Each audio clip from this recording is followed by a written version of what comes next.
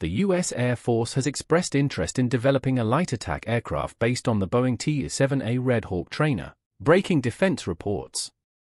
This interest is due to the need to create an aircraft that is cheaper to manufacture than the F-35, which can also potentially replace the aging F-16D fighters. So far, there has been no official notification from the U.S. Air Force Boeing regarding the possible development of the T-7 into a light attack aircraft.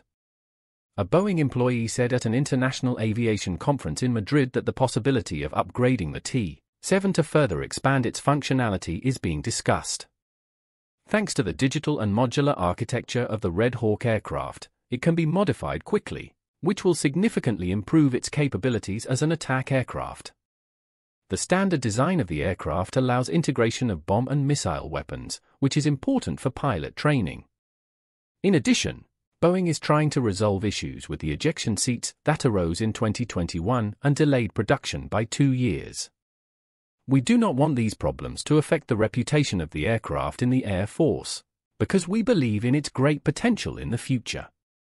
Our main priority is to put this aircraft in the Air Force, because they really need it, said a representative of Boeing.